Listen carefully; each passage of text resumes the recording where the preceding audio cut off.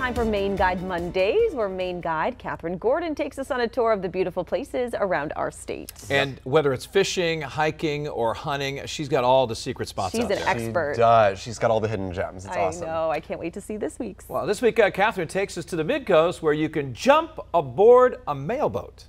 Did you know there's a beautiful place in Maine where you can actually jump on a mailboat, take a ride past the lighthouse to an island where there are hikes to pretty coves and you can see osprey and seals, and there's a really nice place to sit, look at the ocean, and have lunch. Let's go.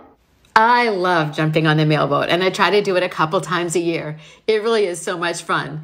I jump on the boat in Northeast Harbor, which is the Beal and Bunker Ferry. They provide year-round transportation to the Cranberry Islands, and their winter schedule starts the third Monday in October and will run through April. The round-trip ticket fare is $30 for adults, $15 for children 3 and 11, free for 3 and under. Dogs are allowed, and you'll see dogs sitting among the mailboxes there on the way over, and they're always my favorite passengers. The views along the trip are beautiful. You can see gorgeous homes. I've seen seals. We go past Bear Island and its pretty lighthouse, and I just enjoy every bit of the trip just as much as getting to the island. And shortly after seeing the lighthouse, you're going to be pulling into Great Cranberry.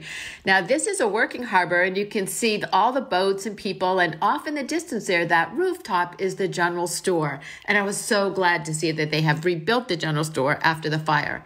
I had a wonderful lunch there after my hike. Once you get off the boat, if you walk straight on the main road, I'm Catherine Gordon, and you can follow me on Instagram at my Maine Guide Life.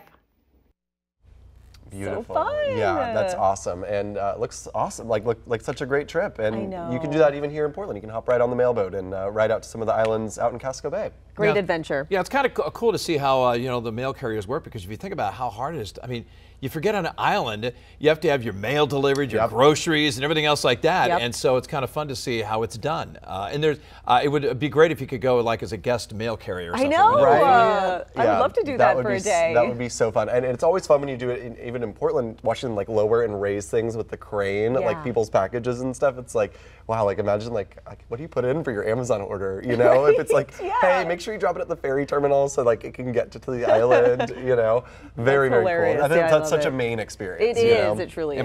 Catherine texted me this morning and said next week she's going to take us to Fort Knox, take us a tour of that, and also very exciting. Up high. For Halloween. Yes, it's perfect for Halloween, and because it is rumored to be haunted. And then up in the Penobscot Bridge, which is spectacular views up there. The Narrows, I got a chance to do that a few months ago, so it'll be fun next Monday. And I've driven over that bridge a couple times, and I've never gone up into it. So next time I'm down there, I definitely want to do that. And it's not that expensive. I think I paid under $10 to get a ticket for the fort and to go up on the bridge. Well, very nice. Great deal. Yeah. All right. I can't wait for next Monday.